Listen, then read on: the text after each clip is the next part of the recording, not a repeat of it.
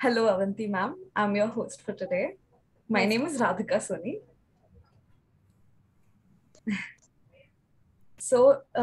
To introduce Avanti ma'am, Avanti Nagral, a successful international singer, songwriter, and content creator, was the first in the world to pursue a huge dual degree at both Harvard University and Berklee College of Music. Her focus on coming of age empowerment pop is a huge inspiration to youngsters all over the world. Her initiatives to help the Gen Z gain exposure and make informed decisions becomes a beacon of hope for all the aspiring students who wish to study abroad and widen their horizons. Let us give her a warm welcome. Welcome, ma'am. Thank you. Also, please do not call me ma'am. I am just a couple years older than y'all and it makes me feel very old. So just Avanti. Fine. Hello, Avanti. Yes. Nice to meet you, Radhika, and thank you for the lovely introduction. Uh, Avanti, ma'am, or just Avanti. Avanti, how has your journey been until now? Um, what kind of questions people generally ask you? Some maybe some weird questions, or maybe something that just irks you about the society. Oh, there's several things that irk me about society. If we start with that, that's a long list. But I guess from a personal perspective, a lot of people definitely ask me, they're like, oh, so you went to Harvard, but you're doing music and content. And they use that as sort of like they're not equivalent to one another. And a lot of people, I think, we associate education as a, or, a college as a definitive stepping stone to something. And it just shows what our viewpoint of jobs and careers are, right? When we think of jobs and careers, we think agar aapne math padha hai, if you studied math, you have to be a mathematician or you have to do something in banking or finance or something related to that, right? If you've studied English, you don't have options, right? That's why we have the stigma against the arts. And um, to me, learning is at the core of everything that we do, and learning happens both inside and outside the classroom. Regardless of what you end up studying, it's more about who you are as a person, how you're developing your own soft skills, hard skills, and how you're developing the way your brain thinks. One of the things that I would highly recommend, and I know it's a hard concept, but I would suggest to a lot of students who are in college or just people in life not to think about what they want to do as a job or as isn't even a career, to be honest, but think about a life you want to live and how do all the aspects of your life work toward that. I know it sounds like, oh, this fantasy concept, but I promise when you think about what kind of life do you want to live? For example, there's a lot of people who love traveling, right? I mean, obviously during COVID, it's not been as much of an opportunity, but let's say you love traveling. How can you create a life for yourself that allows you to do the things that you love? If you love traveling, maybe doing something in consulting is great for you because you travel a lot for work. Maybe even being like a travel content creator is great for you. Maybe doing something that's completely remote, like your job is completely remote, so that you can actually work from different parts of the world. It's less about the thing that you do because I think we associate the thing that we do with who we are, and those are two very separate things. It's one of the aspects of who we are, but who we are is so much bigger than that. So yeah, sorry, that was a little launch into Gyan about jobs, which I didn't intend, but I hope. uh, that's actually really beautiful, and I can relate to it. I think all of us can relate to it. Um, Thank you for the gyan. You are a wonderful singer, Avanti. What Thank is you. the one thing that has always motivated you towards singing? Uh, a couple things. One, I grew up around it a lot. So I was born in the US, lived there till I was 9, and I used to do a lot of bhajans and devotional music because my mom's pretty spiritual and my dad used to play the tabla. So I was surrounded by it. वो कहते हैं घर पे माहौल होता है, so that was there for me at home with that kind of music. Then when I moved to India, I trained in Indian classical, did anything musical in school possible. Like even I went to a Christian high school, so there was a lot of choir singing, church singing, and I found it surprising that I had moved to India and people were not singing in Hindi or they were not singing, Indian songs. So we created the very uncool Hindi choir in school, but it was very fun. We used to sing it, all the Independence Day and Republic Day celebrations. But in any case, I got exposed to a lot of things. I did a lot of professional theater, and I never considered it to be a profession or even something that was that large in my life until two things happened. One, when I was about 15, um, I've grown up with a lot of health difficulties through my life. I was born with a heart condition. I've had several major and minor issues, and when I was 15, I almost lost my eyesight because of a brain virus. Basically, I woke up one day to study for a Hindi test, actually, of all things, and I couldn't see. And at first, I thought, when you wake up in the morning, sometimes you can't see properly, and I was like, oh, whatever, I just need to go back to sleep. But my eyeball had essentially like kind of come out of its socket, and it was a very scary experience, and I had to be rushed to the hospital. And it turns out that I had a brain virus that had I don't know how many of you studied biology till a certain part, but essentially you have a neuron and you have something around it called a myelin sheath, or if you have a wire, you have a wire coating, right? That's what prevents you from getting a shock. Mhm. Similarly, this sheath prevents you from, it allows for faster transmission between synapses, or essentially why we can function the way we can. And what this virus had done was it had removed a lot of this covering on a lot of my neurons. So I was not getting the same kind of synaptic electrical connection, if you will, to my eyes, and I couldn't see. Uh, and it was very scary. And what happened was, because it was a brain virus, it affected my memory also. And this was right before my 10 standard boards, right before my prelims, actually. So you can imagine I was Oh my God. for many different reasons. And I remember coming home from the hospital and obsessively trying to do math, but I couldn't. And I didn't remember history, I didn't remember English, like I didn't remember anything. And the only thing that I remembered was music, if that makes sense. Wow. And so for me, music had always been this healing tool, and it had been something that I was passionate about, but I didn't know what to do with it. And in that moment, I realized that music is so much more than just a song or a melody. It's a medium that can be a vehicle to affect change. And so I became obsessed with the idea of combining music and the arts with change and impact. And I particularly was interested in studying health and global health. Part of the reason was my own personal experiences, but it was something I gravitated toward. So that was, I would say, the main piece. And then the other piece was when I was 17, turning 18, I took a gap year. Some of you may know that as a drop year. Um, Essentially, I had gotten into college, and they, luckily, colleges in the US, some of them are very flexible. I had the opportunity to play the lead role in this theater show. It was called Agnes of God. I was playing Agnes, and it was a, Right. yeah, and it was a Yeah, you singing and have won an award for that. That's, yeah. yes. It was really fun, and I got to learn a lot. I just turned 18. My co-actors were 50 and 70, and as you mentioned, we got nominated at the Right. National Theatre Awards. It was really fun. But what you may or may not know is about 4 days before opening night. So this show was amazing. I learned a lot. It was the one time in my life where I was responsibility free. When you're 17, unless of course your family needs help monetarily and other ways, you don't have the zimmedari and the majburi that you have Yeah. when you're a little bit older.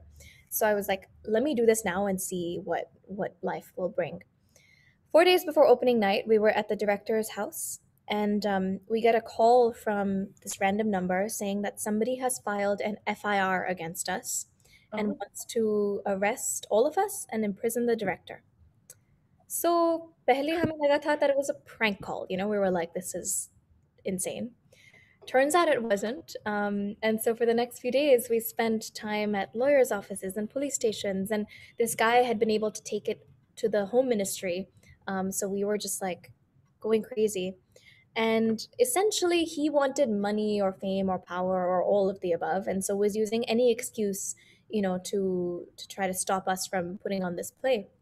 It was the Yes. same year in which y'all must have been much younger, but there was this poet from Pakistan who was supposed to come into India for this national award thing, and he had been banned. And there was a lot of like bans happening on Uh-huh.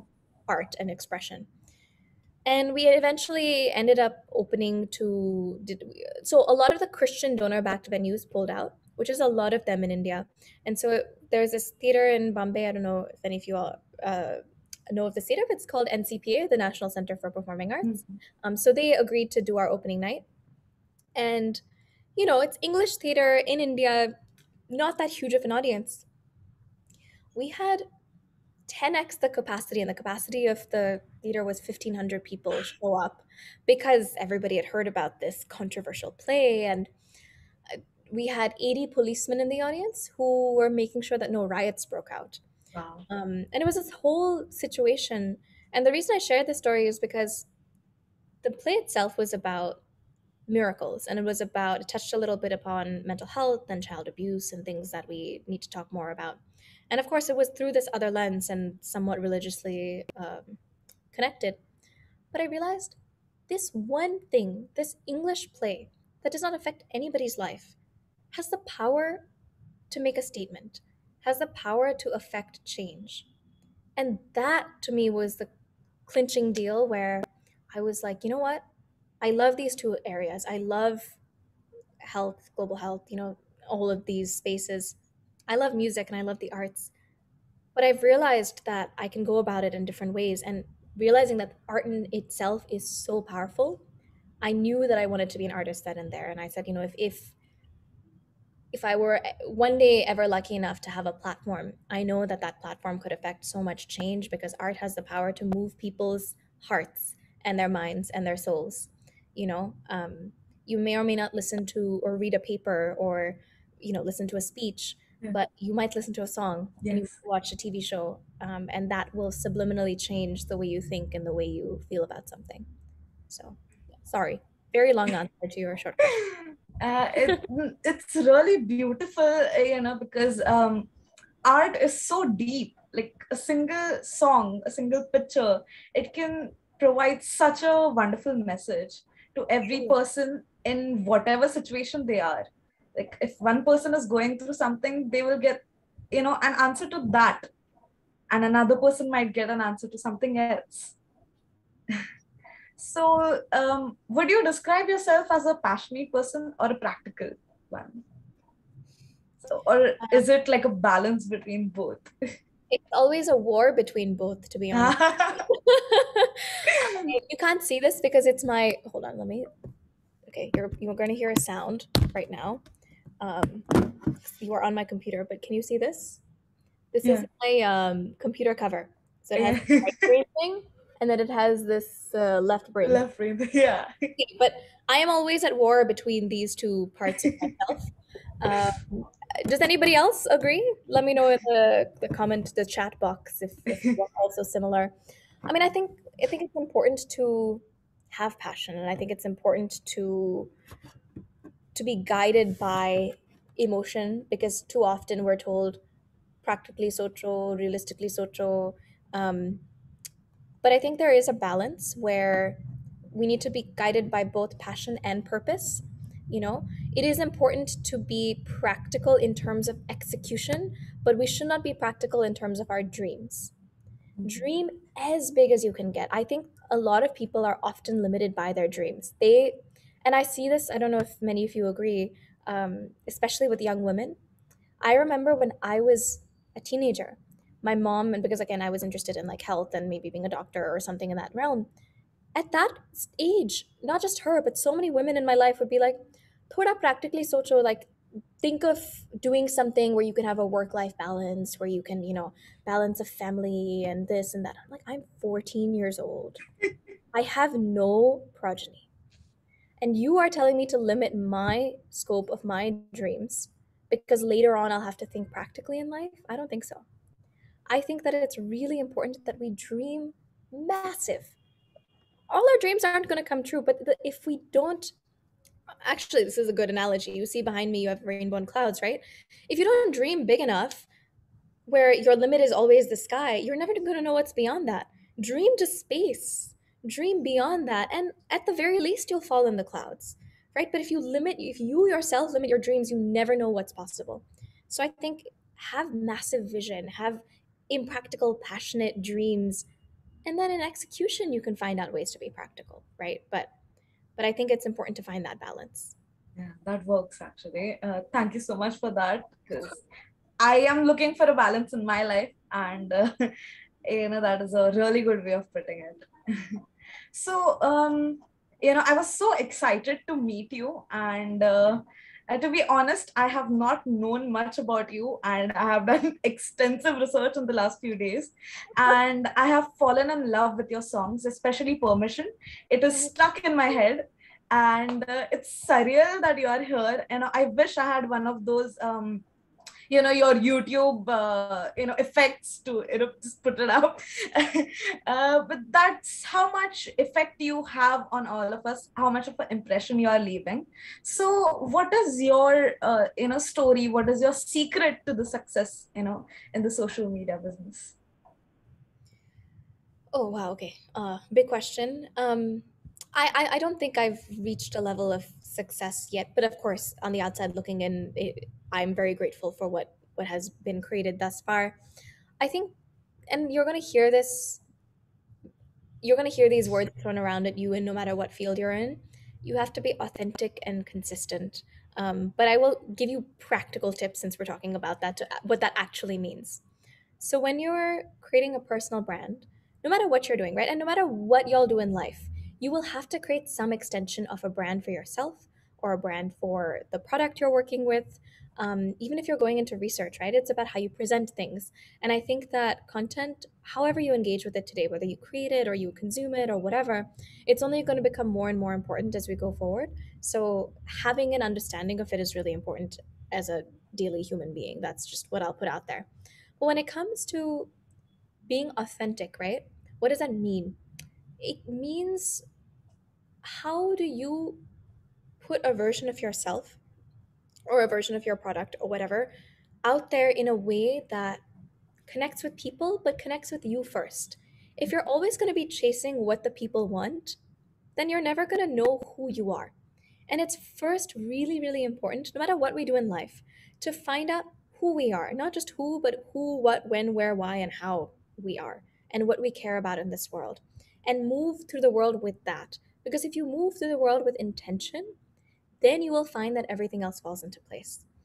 You also have a choice, right? So, as an artist, for example, you have a choice of being your own name or having what we call a stage name. So, you may know of, say, Lady Gaga or Divine or Raja Kumari or whoever. They have chosen to have stage names so that they can have a different persona to the public, and then they can have a different private persona. I knew that that would make me go crazy. So for me, it was important that I felt like I was an extension of myself online. But it's important to have a balance between the person and the persona, otherwise, they can get really, really mixed up. When it comes to being authentic, it is important to understand what trends are. And this is, like, again, in any industry, right? What's trending in your industry, whether you're in education or whatever it is. But it's equally important to create those trends yourself. If you're always following and you're not innovating, then you're never going to be in a space where people look to you as a thought leader, you know. And that's really, really important, especially with fields like content, which, to be very honest with you, have shelf lives, right? Think of your favorite content creators. Some of them may be younger, but if you know of people who are older, what, 10 years, max 15? And then, as you know, many of them start other businesses or get into acting or do whatever, right? Because you always have to reinvent yourself no matter what industry you're in. So just doing, being authentic to who you are, sharing what resonates with you, I think, is really, really important.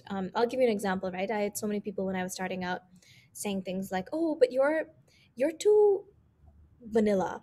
Like, you're not hotke enough, you know? You have to be edgy." I'm like, but this is who I am, and if people want to see me be edgy or want to see me in a certain way, that's great, but that's not going to feel like who I am. And I will find my people, right? I will find the people who I connect with, and vice versa, because there are people um, who feel like they want to be seen in a certain way, right? Or when you talk about certain things, the number of people who've been like, "Oh, how can you talk about sex on the internet? How can you talk about mental health on the internet? How can you talk about all of these things?" Sex, periods, mental health, masturbation, all these things are normal, right? And the more we like sex, or the more we, hide them, the more taboo they become. So the more open conversations, and I feel lucky because I come from a family, all my grandparents are doctors, highly educated, which is not the case for a lot of people, right? And so I've grown up around that education. I've grown up around, at least even if they don't have the same beliefs, they understand what it means to challenge beliefs because they've gone through school and they understand that. And I've grown up where it's normal to do that. But I know for so many people it's not. For so many people, seeing somebody have a conversation with their like 90-year-old dadi is revolutionary, which is crazy to me because that's a normal part of my life. But I recognized that for a lot of people, just seeing an example of something made a difference. So no matter what it is in your life that you do, and if you are interested in content or whatever, don't think that what you're doing is normal for you, because it may not be normal for everybody. And even if it's normal for you, put a version of yourself out there that feels authentic to you. And then the other thing is just being consistent, right? I mean, some people, Adele is an example of an artist who just shows up, releases something, and then falls off the face of the planet and then shows up again. But not everybody can be like that. And the more and more our life is being controlled by artificial intelligence and machine learning in every industry we're in, you'll recognize that the more consistent you are, the more the meta rewards you. And I don't mean that just in terms of content, I mean that with everything, right? So it's all about trial and error, and it's just finding your voice, if that makes sense. Right, that really makes a lot of sense. And we will all try to follow your example and making it passionate and practical, and the tips that you have given us. Ma'am, one last question from me. Avanti, sorry, I just one last question from me, and then we will open it up for the question and answers from all the other participants. Yeah. How was it studying in the US, and is Harvard all it's chalked up to be? Great question. Yes and no. The kind of talent that a place like Harvard attracts is amazing. Like, you go there and you see your peers who have been doing amazing things. It's you can't believe that you're there, and the architecture and stuff looks like Hogwarts. It's fancy and all that, so it feels different. But at the same time, you realize people are normal, and that it's not the place itself, but it's the people who make up the place, right? And I think that's true of anywhere, which is why you can go to Harvard and also not do anything with your life because you feel like you've peaked and you have that brand name and that's about it. Or you can go there and really work on yourself, and it's really about the person that you are that's coming out of the institution rather than the institution itself. Also, like, the food there sucks, and living situations not that great. So pros and cons of anywhere you go. Yeah. Uh, the living situation in Stanford is better, is what I've heard. I agree.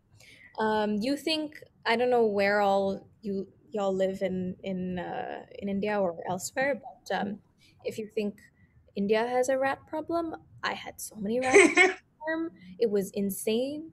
So just it's old architecture, city living. You're gonna have, Right. no matter where in the world you are. So you're not immune to it just because you go to a college like that.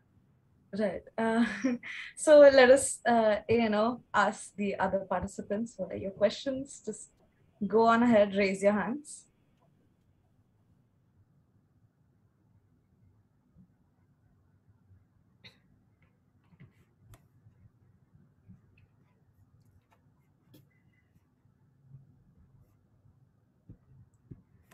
I see Arjun's raised his hand.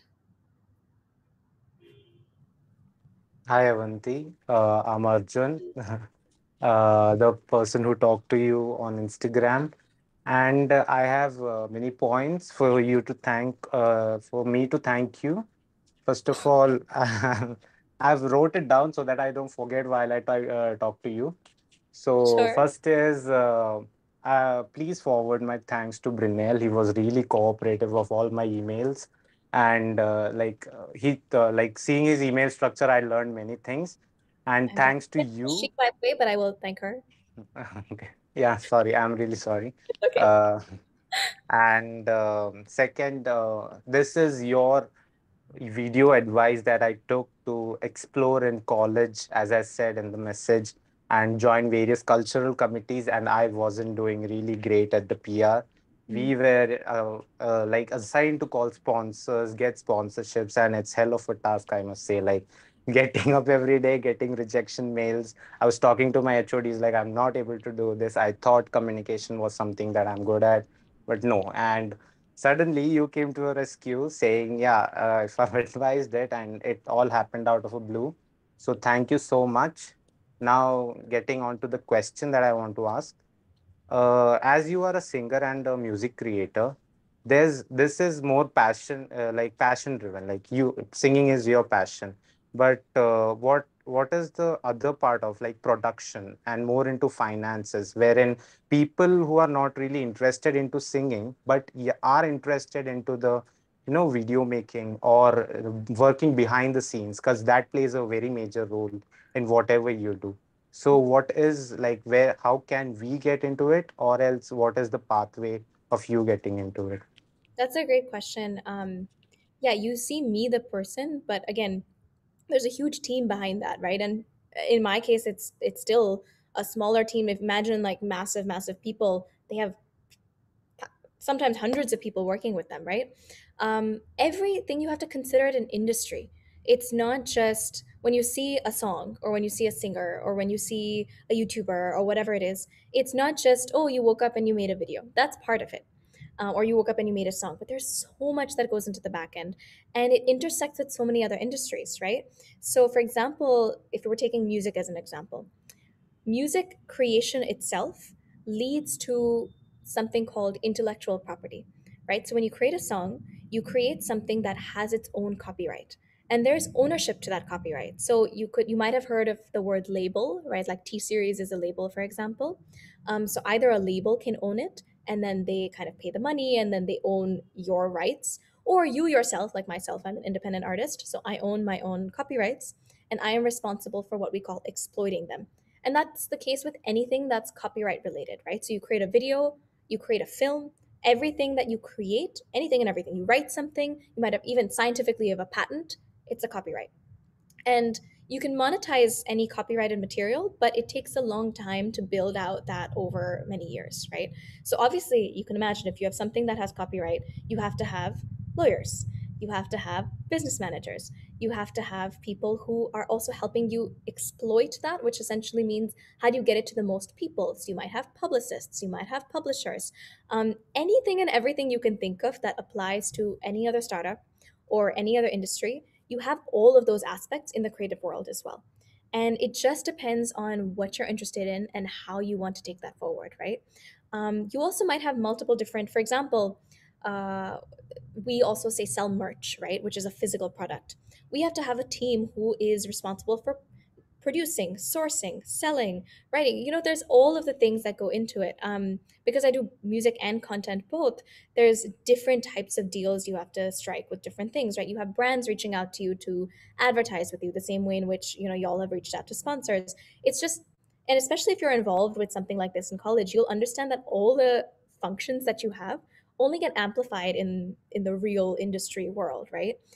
Even in terms of, there's the most bizarre jobs in the creative world, right? So you might have heard of a sound engineer whose job it might be to record somebody or to mix and master, which is, you have multiple layers. How do you make them sound the best? But you also have somebody called like a Foley engineer. Foley is the art of producing live sounds in a studio context. So what that means is the next time you watch a film, I want you to observe when somebody is walking through a scene or they're entering, you will hear the door open, the footsteps. That's not being recorded by the mic. That's actually being added on later. And there's somebody whose literal job it is to find these sounds, to actually go out in nature and record these sounds so that you can mimic and match it to that, right? So there's like millions of jobs in this space. It's crazy. Sorry about that. It's actually quite amazing. And no matter what you're interested in, especially if you're interested in people and people facing, communications facing things, there's a lot of opportunities. I myself, I'm also working on a couple of business ventures, which I cannot say much about now, but you will find out about soon. And it allows you the opportunity to, when you create any brand, right? So today I'm working on creating brand Avanti, but as a result, brand Avanti can extend into many other physical things, and the credibility of my name can, as in the brand name, can also allow me to work in other spaces. Similarly, like Coca-Cola partners with somebody, right? It's the credibility of Coca-Cola that's been there for years. So I would suggest, if you're anybody who's interested in the creative world in any way, think of any artist or creative or any creative industry as a startup, as running, like, I think of myself, and most artists should think of themselves this way, as a startup. You are the brand, the product, and the entrepreneur, right? When people are consuming you, they are literally buying, whether they physically spend money or not, you, which is a weird um, thing if you think about it. But you have to think of it in those terms, because creative professions are not just, oh, you go sing, or oh, you go, like, that's really, really important. But that's 50% of it. That's the craft. The other 50% is everything else. Thank you so much. That's with the question, I guess, and others can now pitch in. Of course. I think Hinal has. Okay, yes. Heenal Gilani. We can go next. Hello, ma'am. Hi, no, ma'am. Avanti. But yes, hi. Ma'am, it is so wonderful to see you. Like, you are an inspiration to all of us. And my question to you was that how do you deal with all the negativity, like hate comments, failures, setbacks in social media or in life as general? Good question. In these fields, as Arjun was mentioning earlier, you wake up to a rejection email. We face so many more rejections than we do yeses, right? And I think that humbles you, and it teaches you that not everything is going to go your way. So that's one thing. But when it comes to hate comments, right, and when it comes to hate, uh, number one, a lot of hate often comes from a place of the hater's insecurity or jealousy, right? And you'll see it in the way that they talk about things. So you have to know that most of the time it's a them problem, not a you problem. I know it's a hard distinction, but you have to think of it that way. Otherwise, the cycle of hate continues. Someone hates on you, you hate them back. That's the other thing, which is you can hate the message, the situation, the comment, the whatever, but don't hate on the person. Because at the end of the day, we should respect each other's humanity. I like to just respond with kindness if I do respond, because often it's coming from a person who feels probably lonely or jealous or insecure, and that's the way they're trying to get attention or lashing out. Sometimes I ignore, and sometimes if it's really, really terrible, I block. There's cool features where you can just block today. And I do that less because of myself, even though sometimes it will affect you, but more because I realize that as an extension of me or Avanti, the brand, or whatever you want to call it, there's a community that we're building. And it's really important for me that our community remains a safe space. So I have zero tolerance for certain things, and that's just about it. And when it comes to like failures and setbacks in life, right? If you are at a low point right now, it can go lower, but it can't go that much lower. The only other way is up, right? If you just, even if you don't believe in whatever destiny or blah, blah, blah, you might, physics, you know, um, every action has an equal and opposite reaction. And when you move through life, you just have to know that if something is going wrong right now, it sucks, but there is always positivity that you can see in it. I'm not suggesting that you're toxically positive and you're like, oh, everything's okay. Feel the emotions, feel the hurt, but know that this is not the end. And it might be just life trying to teach you a lesson and making you stronger. So that's what I would say to that. Thank you so much. Of course. Thank you. There is a question from Neil. He says, my question to you, do you struggle sometimes to make music, or do you find words or come to a dead end while composing or writing and thinking, maybe this was a bad idea? Do you, on those sad days, question your own creativity? all the time. All the time. And I think this happens to a lot of us in a lot of different ways. There is such a thing as creative block, where some days you just, nothing comes, and that's okay. Like anything else, it's a skill and it's a muscle that you have to exercise, right? So if you're not feeling creatively inspired right now, do something else to still feel productive and take your mind off of it. Because if you're constantly staring at a piece of paper or at your computer, it's not going to come to you, right? I know a lot of people who wait for inspiration to strike, but inspiration can be anywhere. It can be outside, it can be in a conversation with a friend, it can be in a dream you had, it doesn't matter. But I think part of it is just, you have to move through a lot of bad songs to find good ones, right? You have to move through a lot of bad whatevers to find good whatevers. I'm not saying that happens to everybody. Some people get lucky. Like, I do not apply that principle to my personal life. But it just depends, right? I'm sure many of you have had friends that were once friends and you're no longer friends with them, and it's just a part of life, right? You had to go through that experience, and some of them may even be negative or toxic toward you, to find the good ones and really understand what you appreciate. So it's very similar.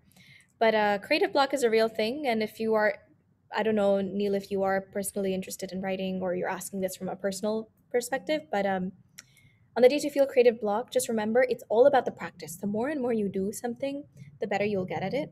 And so if you're not able to write that day, that's fine. Maybe watch something, maybe you'll get inspired. Maybe cook something, maybe you'll get inspired. Find something that's like creative adjacent to still get the juices flowing, but that you're not obsessing over that one thing.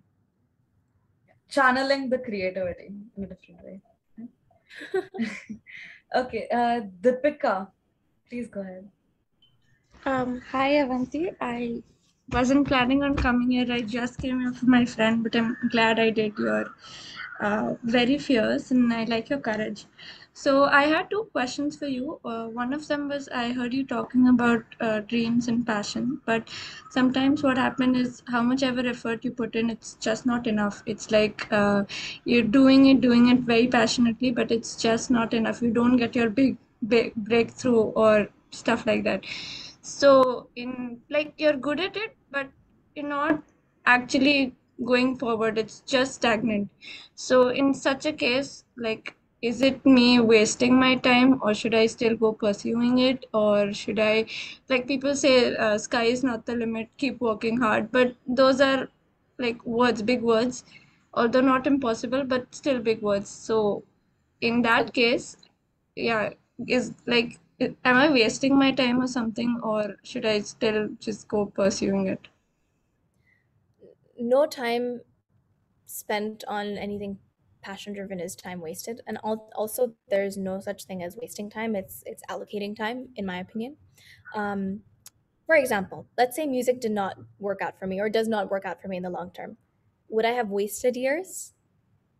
For some people, they might say so, but I absolutely do not agree, because what have I learned? I've learned incredible skills. I have learned diligence. I have learned the ability to communicate with so many different people, work with different people in different spaces, right? I have learned how to be creative and apply that to whatever I want to. It's a very personal choice whether you move on from, say, I don't know what your context is, but let's say there's some creative thing or something you're trying to do that's just not happening, right? And maybe somebody's putting pressure on you to switch to another stream or move, try another job or whatever it is. That's a very personal choice. I think when it comes to a situation like that, you have to assess the passion and the practicality, right? And the execution. Are you in a space right now where you need money right now? If that's the case, should you be doing something that at least gives you a baseline so that you can explore this as a side hustle and then see where it goes? Are you in a situation where that's not the case? Okay, how much time are you going to give yourself to see what this is? And also, what does success mean to you, right? For a lot of people in creative industries, success doesn't necessarily mean being a Beyonce, right? As an artist, you don't have to be Beyonce to be successful. Are you making money from what you do? Do you love what you do, and do you wake up every day really energized and charged? Have you branched out into other aspects? So let's say, I'm just giving the music example because I don't know your context, so I'll just give my example, right? I have a lot of friends who are artists who teach, who compose for, say, ads or things like that, which are extensions of what they do. Maybe their dream is to be the next Beyonce, but at least they are doing something that is part of what they always dreamed to do, just manifested in different ways. That's one thing. And also, again, we never know what jobs exist or what will exist in the next 5 years, right? Like being a content creator, 10 years ago, people have been like, you're out of your mind. What in the world does that mean? And today, now, so many people want to be content creators, right? So you never know what that is. I know that's not an exact answer, Deepika, being like you should do it or you shouldn't do it, but it's a very personal choice. I think you just need to know what success means to you, right? And that will determine that. Does success mean money? Does success mean fame? Does success mean satisfaction? What does it mean? And then based on that marker, you can take that decision. Okay, thank you. And my second question to you is, you studied abroad. So, I mean, I want to go there for my master's degree, but now the only reason is because maybe my talent will be appreciated more there than in this country. And second, it sounds very fancy to me because everything is like you're studying abroad. Ooh, nice. Wow, the people, you can explore yourself. So, I want to explore myself, but alone because here I feel people pull down people. So I'm sure it happens there also, but here I know people. So like apart from it being fancy, I'm sure it has many challenges and limitations that I don't know of. So if you could elaborate a little more about those, Yeah. great. I mean, one, it's expensive, right? That's a big challenge for a lot of people. And if you're able to get a scholarship or if you and your family are able to afford it, that's amazing. But it is something that you have to consider that it is expensive. The second is it can get lonely, right? Yeah, you know people here who might be judging you, but in a new place, you may not know anybody. And sometimes that loneliness really gets to you. And I don't mean the loneliness in terms of, let's say here you feel like even if you know people you don't have very many friends. I'm not saying that's your situation, I'm just giving you an example. But in India, for example, you almost never feel lonely because there's always someone around. Like if nobody else, there's a doodh wala, you know. And my point is, like, we exist in this interdependent community setup, which is not the case in a lot of parts of the world. And so it can get really lonely when you are the only one doing household tasks and having to manage what you're doing and whatever. Now, for a lot of people, that's not an issue, but for some people, that is, right? Those are just some of the drawbacks. Just like racism exists in India and sexism and casteism, it exists elsewhere as well. So that might be a potential situation that you might know of. And then, of course, in terms of the other big issue for a lot of people is visas, right? If you are studying something and if you want to work in that country, how long can you stay there? Do you get your visa? Do you not? So those are just a few of the challenges. But like you said, there's also many amazing parts of it. You get to explore and learn with people who are from very different backgrounds than you. And I think that exposing yourself to people from different backgrounds than you is one of the best things you can do in life.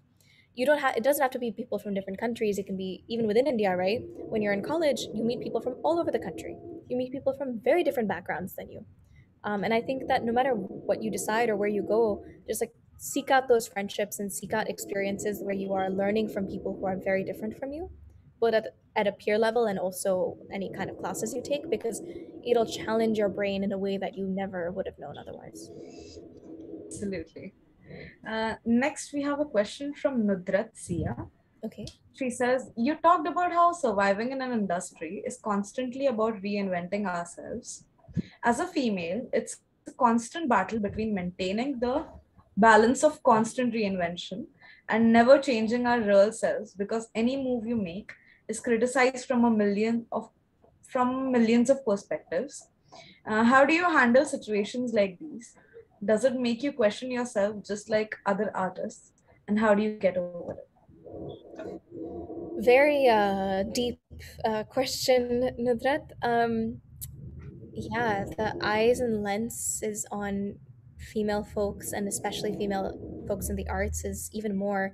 I mean, just an example is, say, Taylor Swift, right? The amount of times that woman has had to reinvent herself, and then, even in spite of that, get criticized and pulled down and have to disappear. Whereas you look at a lot of her male peers, I mean, like, I love Drake, man, but how many times has he had to reinvent himself? You know? Ed Sheeran, he's been the same, like, scruffy redhead dude for a decade. Not that there's anything wrong or better. I'm just saying that there is that expectation that you lose relevance. And a lot of it is unfortunately because societally we still perceive women as objects and vessels, right? And what I mean by that is we perceive them in relation to men. We perceive them as, oh, you've reached a certain age. Are you going to have kids? What's going on? And we ask all these like personal inquisitive questions that we would never ask a man. And it's just one of those things that needs to change fundamentally in society for it to have its effects elsewhere. But that being said, if you are a person who has a platform, or if you are in a position of power, what you say matters, what you do matters, and how you share that matters, right? So if your question is, do I feel the pressure? Yes, but I also recognize that there is this constant pressure on so many people, whether or not they're in an industry. And if I succumb to that, I am falling back into that system that we've created as a society, right? Where my job solely functions as in relation to men, to please men, and all of that. So if I stay true to who I am and whatever, and you see this all the time, like the most ridiculous thing, I will be literally, I don't know, sharing something on my story or whatever, something as small as that, and the number of DMs I get being like, "Di, change your phone cover. I'm bored." अरे मेरा phone है मुझे रहने दो. Like, and people get bored easily, and you recognize that, which is why you're constantly you can experiment without reinventing who you are. If it's comfortable for you, if you want to reinvent yourself, great. But I would push you to feel, rather than thinking of reinventing, think of growth. Do you feel like you're growing today? Do you feel like you're growing tomorrow, personally, professionally, or otherwise? Then that's enough. And if that means that aspects of yourself change and are perceived as reinvention, great. But if not, it's okay. It's all about what you want to take with you and how you're kind of moving forward with that growth, you know? Makes sense, makes a lot of sense. And I hope Nidrat agrees. And next we have Siddhi. Go ahead. Hi, Avanti. Firstly, I'm a huge fan of yours. And my question is that you see a lot of teenagers and students are facing a lot of mental health issues these days. So, what are your views on that? Because you've been a student and you've been in Harvard and away from your parents and your country. So, how difficult was it for you mentally? Like, how challenging was it for you? How did you cope up with the same, like all the mental health issues, etc.? Definitely challenging, right? Like one of the things I mentioned earlier was a drawback being that it can be lonely. And it is challenging. And when it comes to our mental health, it doesn't have to be a disease or an illness or a diagnosed condition for it to affect us. If you have a situation that is such, you should seek help. But the same way in which I bruise myself and it hurts, it may not be something I need to go to the hospital for, or I cut myself, any small thing can affect us, right? And so I think it's about finding outlets. For me, music has always been an outlet, so I'm really grateful for that. And whatever that is for somebody, it might be exercise or writing or anything creative or not, like watching leaves, playing video games. I don't know what it is, right? But for different people, finding that one outlet where you can just go to release your stress will help you at a daily level not have that buildup. The other thing is developing a support system around you, right? Especially when you're away from home. Um, it can be hard. And even if you have support systems, say your friends or your parents, if they're not in the same situation, then they may not understand. So, really seeking out whether that's professional care or it's adults in your ecosystem or friends or people, just who you know you can rely on, right? And the third thing is definitely please always seek help. Help is always a step away. If y'all go to my Instagram page, you'll see a highlight that says mental health. And we've shared a bunch of resources that are mostly affordable or free or easily accessible across counseling, mental health therapy and interventions, and essentially all sorts of ingredients. We also have a Discord server. It's called the Avanti Tribe, and we do regular mental health sessions with licensed professionals. If you ever want to share something live with somebody, I'm sorry, I'm not trying to like promote that or anything. I'm just trying to share that we have these resources available. So if you're interested, feel free to DM me also, and I can share. But I hope that was useful. That was useful for sure. I'm thinking of joining that Discord server. So thank you so much. Sakina, go ahead. Okay.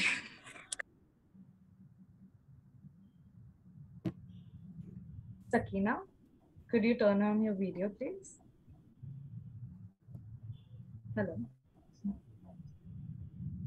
I think maybe she's dealing with something. Yeah. Maybe we come back to her after. Maybe it's glitching. Yeah. Yeah. Next, we have a question from Ria. Ria says, what to do if we are passionate about something but don't know where to go? How to take the first step? Who to look up to for guidance? And how did you keep yourself going? Good question. I have a whole video on how to find your passion because it's like 20 minutes long or something if you want to get a proper detailed explanation. But 3 quick tips. 1, you are what you eat, both your body and your mind. So examine what it is that you consume. What are the TV shows you watch? What do you like to read? What content creators do you follow, etc., etc. And you might notice a pattern. There might be a reason you follow XYZ people or you consume XYZ things because there's aspects of it you either enjoy as a person or you enjoy, say, the aesthetic of something or you enjoy whatever. And maybe that's something you want to explore further. The second is a lot of knowing what you want to do is also knowing what you don't want to do. So trying a bunch of things out and realizing like, hey, this is not for me is really important, right? Because you may, for example, conceptually think that you enjoy engineering, but you might want to try a quick class or a quick module or something. And if it's something that does not interest you, great. You can eliminate by process of elimination a bunch of things that are not interesting to you. The other thing is also talk to people in your life, right? Whether it's your parents, your family, your friends, whoever, and ask them what they think it is that you enjoy. Not necessarily what you're good at, that's also important, but when is the time they find you most joyful in life? And the answer might surprise you, right? You might, for example, think it's while you're playing basketball because you're really good at basketball, but they may actually think it's while you're doodling on your paper because that's when you're most joyful. And some of those things, and then there's many other tools, but those few things are places to start, and just observe patterns in your life. Makes a lot of sense. A fresh perspective. Yes. Mansi Morajkar, go ahead. Yeah. Hi, Avanti.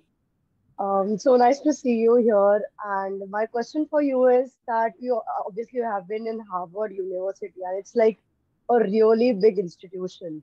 And while you are applying to Harvard, there are really less chances to get into Harvard. So what did you had a plan B? Because it's quite debatable to have plan B or not to have plan B. So did Of you course. had such plan B? I mean, I was applying to many other universities, right? And when you apply to universities abroad, or anywhere, you ideally want to segment them into buckets. So one is like your aspirational colleges or your reach schools where pretty much nobody gets in, like a Harvard or Princeton or Yale or Stanford. Then you have your target schools, which are places that, based on your stats and based on the profiles of other students who've gone there, you might or might not get in, right? It's kind of, it could be likely that you get in or maybe not. For me, for example, some of those universities while I was applying were like a Tufts University or Wellesley. I don't know if y'all have heard of some of these, but essentially those were some of them. And then you have what we call safety schools, which is essentially you are likely above average of the profile of the student applying there. So your grades are much higher, or you can kind of tell once you see that. So that might be a few larger schools, and things like that, because then within applying, if it's important to you to go abroad, you have a list where, if, say, God forbid, it doesn't work out, you have options. But I would suggest all of the schools you apply to, if you're thinking of applying to colleges, should be ones that, let's say you get into your safetiest of your safety school, you should still be happy going there. Don't just apply to places for the sake of it, right? Because there's always other options. You can stay in India, and save some money. But beyond that, you can also explore other avenues, right? One of the beautiful aspects of going to college here, in some streams, you don't really go to college, right? Or you don't really do work except the exams. But what that allows you to do is work on so many other things, right? Explore so many other aspects of yourself. So there's always an opportunity. You could also always take a drop year and apply the next year. Like, I mean, there's multiple options. I would say, in terms of college specifically, have that tiered list, and then know that you'll be okay with this. Is, I mean, again, I'm giving a lot of gyan today, but the I took a negotiation class, and one of the things that really stayed with me, I'm going to type it out here, is no matter what you're thinking of in life, you always have to have a BATNA. A BATNA stands for Best Alternative to Negotiated Agreement. What in the world does that mean? Let's say I'm negotiating with, I don't know, like, I'm buying something, right? And they're charging me 100 rupees and I want to spend 50 rupees. One option is we end at 75 and we're chilling, right? But what's my alternative? Is my alternative that I have another store I can go to? If that's the case, then I will not settle until I get close to what I want. But if my alternative is this is the only store I can go to, I'm likely to settle higher, you know? So my point is, in life, you have to always know, what is my best alternative. If my best alternative is something else, then hey, this is not as high stakes. But if this is like the alternative and you really, really want it to work out, then you have to kind of give a little bit. Thank you so much. Of course. So we have our last question from Yashri. Yes. Please go ahead. Hello, Avanti. I find you really very, very sweet and you're such a positive person. So I would like to ask you, like, in future, like not in future, like when you were smaller, whenever you thought of going to abroad, what all things did you think about? Like you'll be going abroad, and what else? Like you'll be facing something like loneliness, or you might face some mental health. How will you overcome things, and how did you overcome things? Good question. I mean, I think one of the things, no matter what you're doing, like if it's a new experience, let's say going abroad is a new experience for you, you have to do your research. You have to be informed as to what exists, right? So one way is the internet. You can research and see other people's experiences, maybe watch videos from people who've gone to those institutions. Second is talk to students who've already done that before, right? And the third is just like read up on blogs, read up on awareness. So that's one aspect, is just like be as informed and well researched as you can. The second is there's always going to be something new that you have no idea until you go there yourself. So no matter how prepared you are, you're always going to be faced with something new. So it's more about developing resilience, where you are okay with anything that comes at you, right? Let's say, for example, going abroad, money is going to be an issue for you, right? Let's say even if you get a scholarship or whatever, that it's a little bit tight. Make plans to get a job while you're there. Make plans to get an on-campus job if you want to have extra money, right?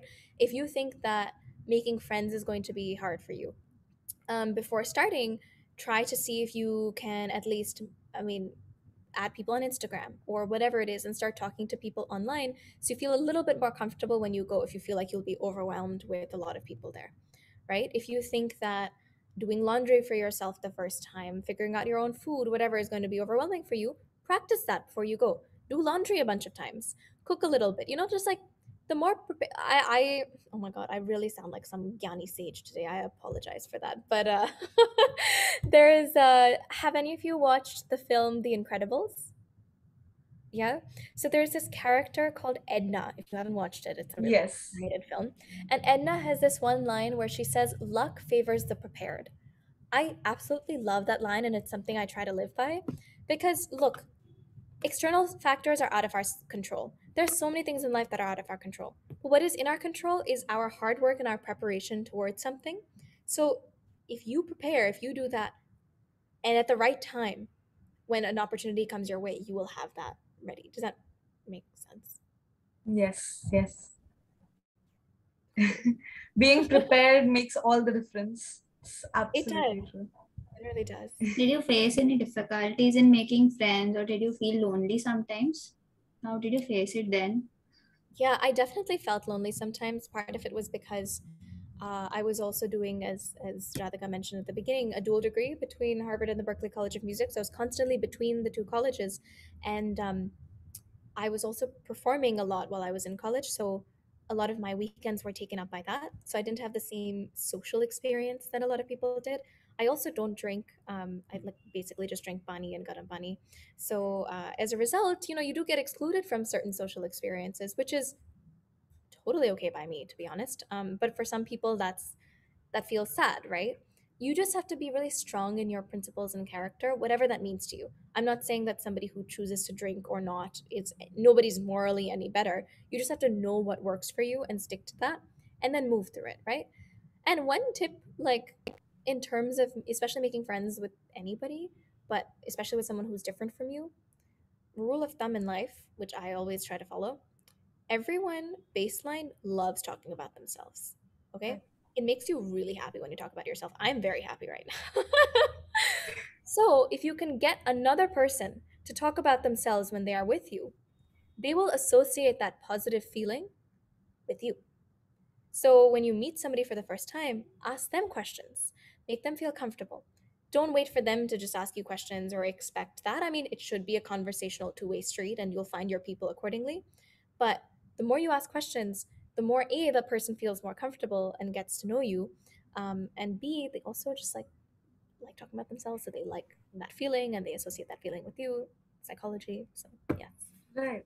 And it works as a give and take, right? If you let them talk about themselves, they'll ask you about you. Yeah. Exactly. Uh, thank you so much, Avanti. Today has been such a blessing.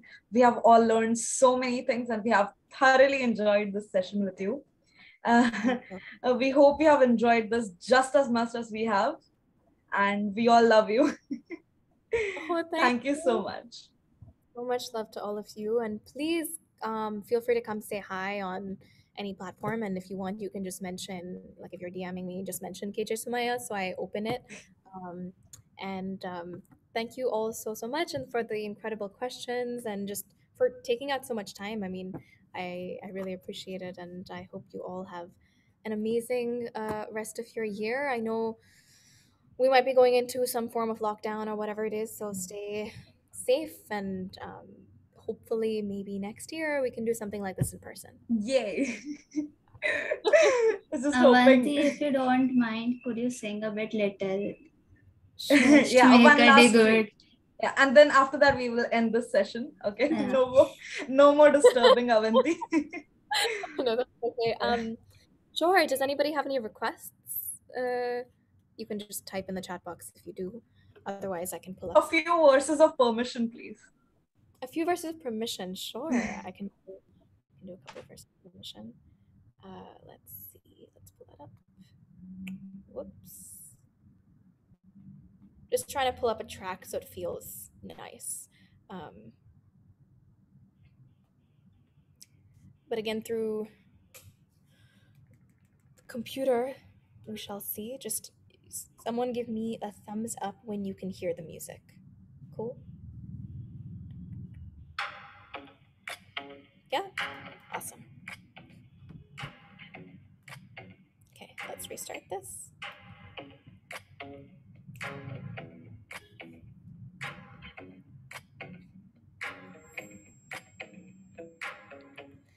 The tension is so strong. Oh, I wanna go there. I can see it in your stare now. Yeah. Let's go to the first room. Show your daddy he touched you. Consent is real cool. We can speed it up or slow it down.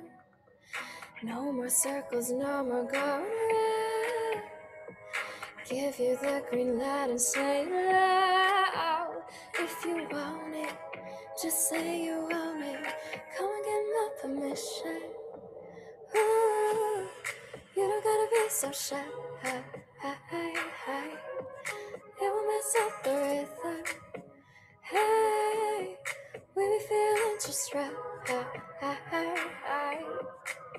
And my body's getting heated. Just ask and you'll receive. I'll ask you too if you're mine. Come on, get my permission. Ooh, you don't gotta be so shy. Tell me what's on your mind. Just a couple lines of permission. Y'all have been really fun, so I actually don't mind spending. I have like 5 more minutes. You may know this thing, but I would love to do one with you. I think it'll be really fun. I love to do this thing at live shows called Song on the Spot, where we basically create a song together out of anything. And so, what I would need from you to start that off, we usually have musicians and a storyteller, but that's going to be hard in this context.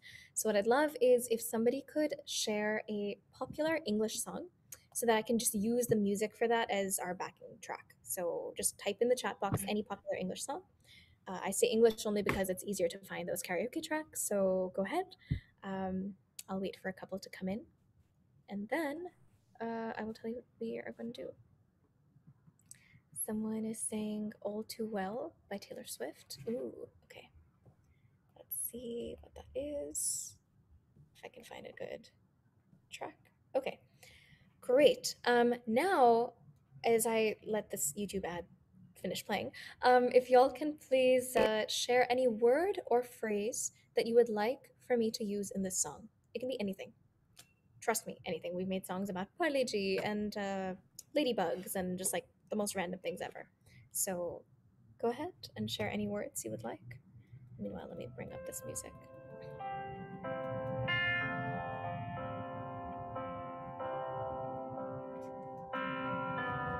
Maggie, kindness, India, different spaces, love it. Keep them coming.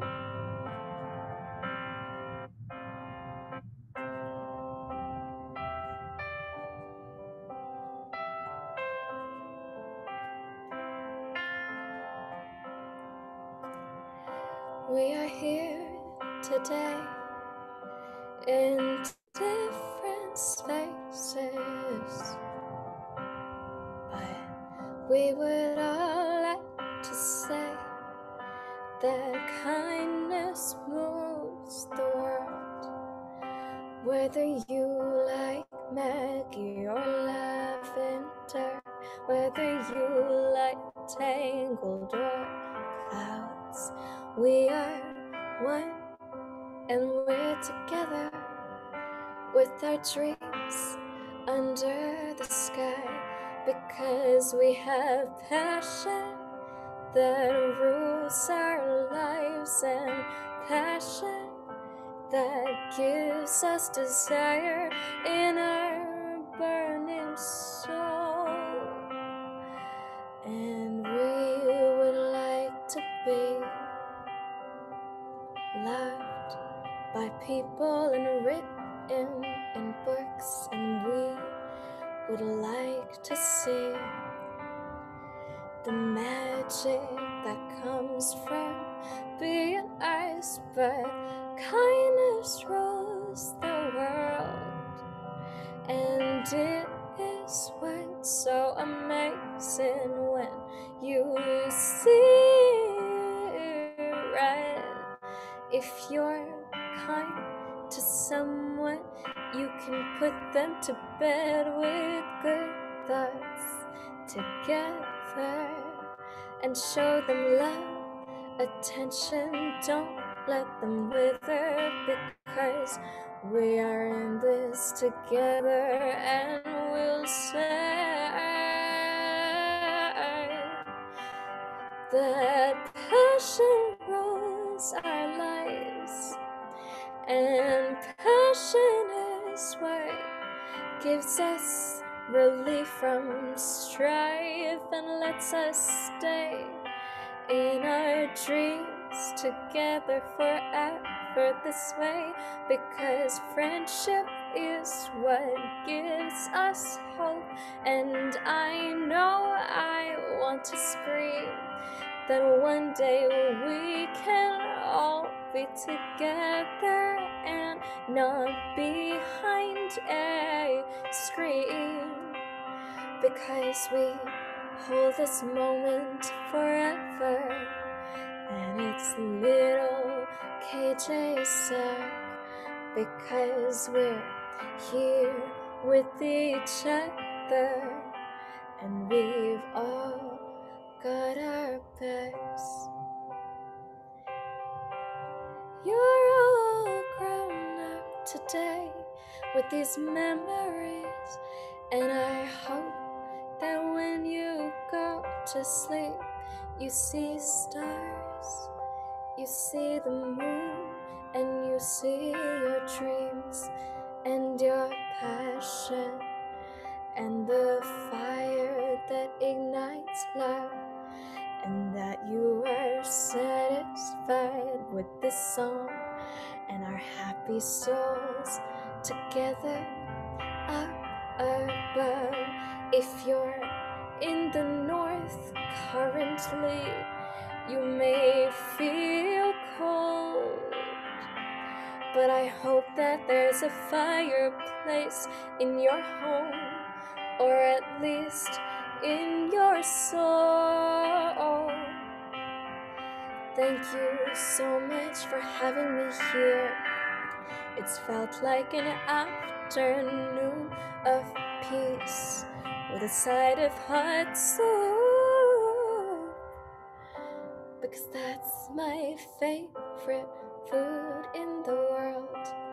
Thank you, KJ Sack. We love you. Appreciate it. That was really fun. Thank you for writing that with me. Loved using your words and creating that together. I hope that was fun for you. Thank you all again so much for having me. This is really, really lovely. And please do come say hi, and sending you lots of love. Absolutely. So much fun. And I can't believe you included all of them. Trying my best. Amazing. So we have our cultural committee coordinator, Okay. Gaurav sir. Would you like to say a few words?